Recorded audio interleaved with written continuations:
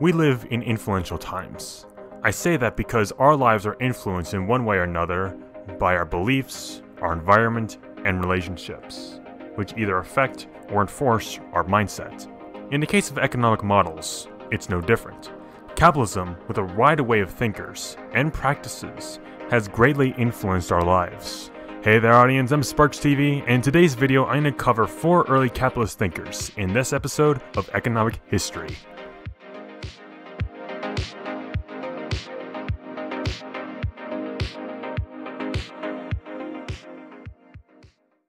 As a prelude, the origins of capitalism are debatable.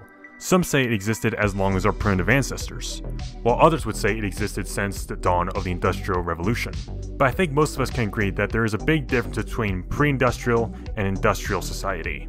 On the other side, primitive life had traits that can be considered capitalist, such as trade, markets, and private property in the case of the tribe. But it wasn't considered an ideology, but mainly practices that were needed in order to survive. When did these practices solidify into an ideology? Well, let's take a look at 18th century Europe. At this time, Europe was going through a time of great questioning. The Enlightenment. What gave the king right to rule? Who even is God? What justifies the feudal structure? Are just a few questions being talked about. As these questions gained prominence, individual thinkers began to ask, what system is to replace feudalism? What role should the government have? How should people make a living? And what model would best represent these Enlightenment ideas?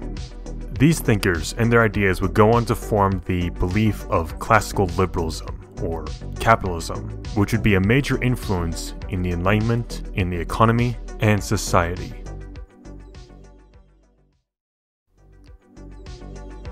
At this time, England was a major world power, having colonies across the globe, and with it, major economic power. One who best observed this activity was Adam Smith. According to Mark Skousen in The Three Economists, Smith's system of beliefs can be broken down into 4 principles. 1. Prudence, hard work, and benevolence towards our citizens are virtues being encouraged. 2. Government should limit itself to law enforcement, enforcing property rights, and limited public works. 3.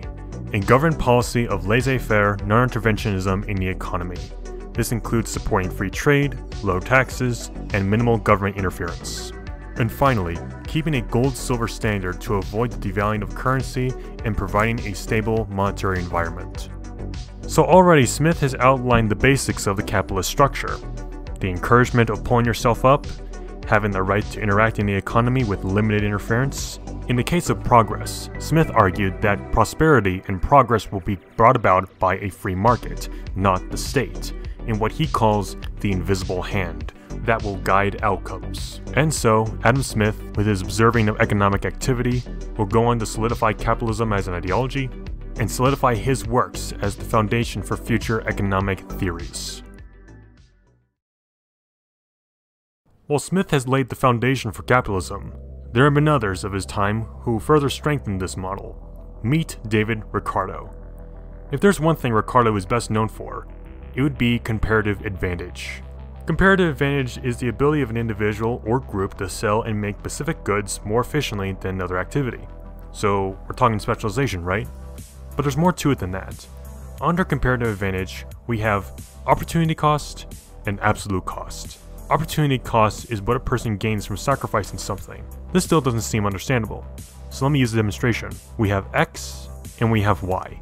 X has 10 apples and 4 bananas. Y has 3 apples and 12 bananas. We can see that X and Y are better at producing a specific product. This is what's called the absolute cost. Moreover, X wants to increase its supply of bananas. So X goes over to Y and they trade apples for bananas. And so both sides gain something. To conclude, this theory claims the following. 1. People and countries are better off at producing a specific product rather than a diversity of products. And 2. Specialization will encourage better products and engagement with others via trade, who are more specialized in producing what someone wants. This creates an environment of cooperation and exchange, or what Ricardo titled comparative advantage.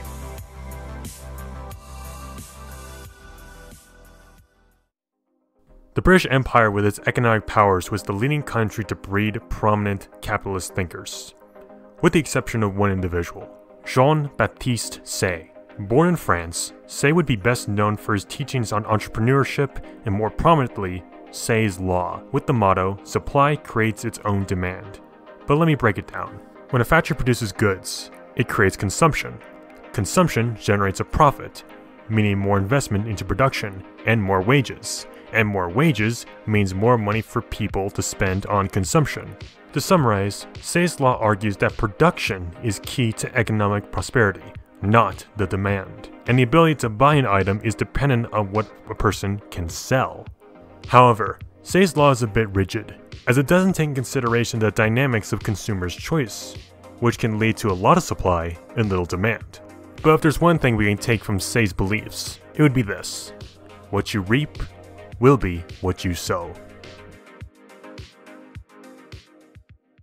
Economics can be described as the study of our relationship to resources, and how do we manage those resources.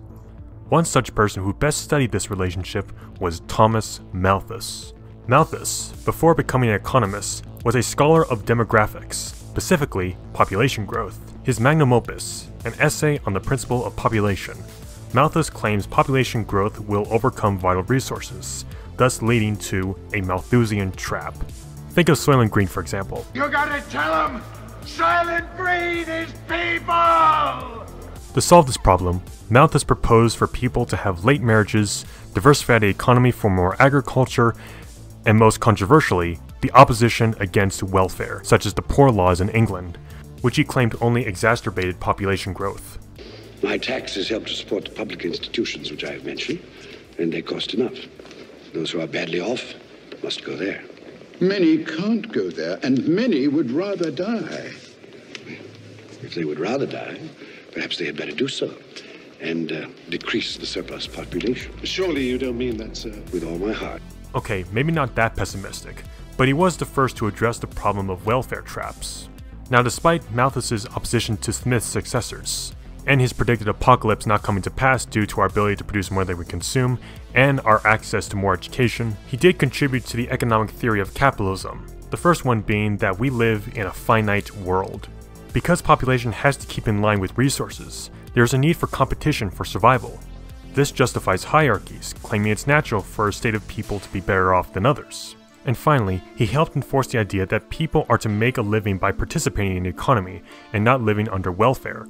In his essay, he writes, "If the poor laws never existed in this country, though there might have been instances of severe distress, the aggregate mass of happiness among the common people would have been much greater."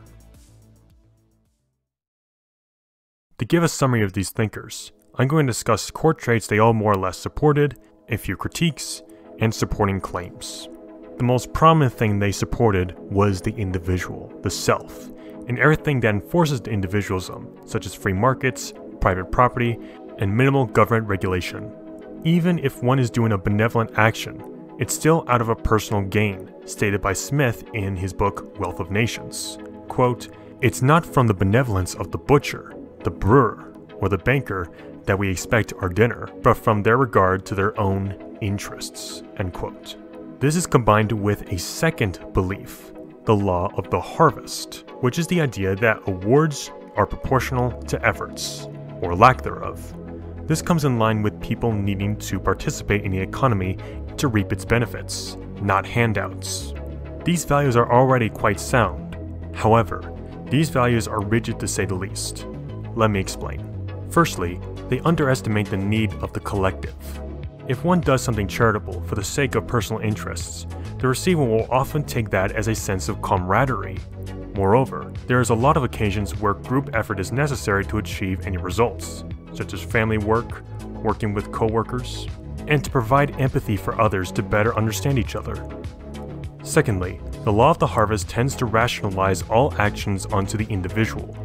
For example, if you have a nice house, you must have worked hard and earned it. And if you don't, then you must have been lazy. This behavior is overlooked by many other influences the individual faces, and its consequences if we do not acknowledge them. And finally, the need for nurture is overlooked. This includes education, decent living, sanitation, good wages, healthcare even, are needed to get people a starting point to help their future. Thomas Wells describes this dispute excellently in his thesis, Adam Smith's Bourgeoisie, Virtues in Competition. Quote, "Up to a point, competition nurtures and supports such virtues as prudence, temperaments, civility, industriousness, and honesty. But there are also various mechanisms by which competition can have a deleterious effects on the institutions and incentives necessary for sustaining even the most commercially friendly of virtues." End quote.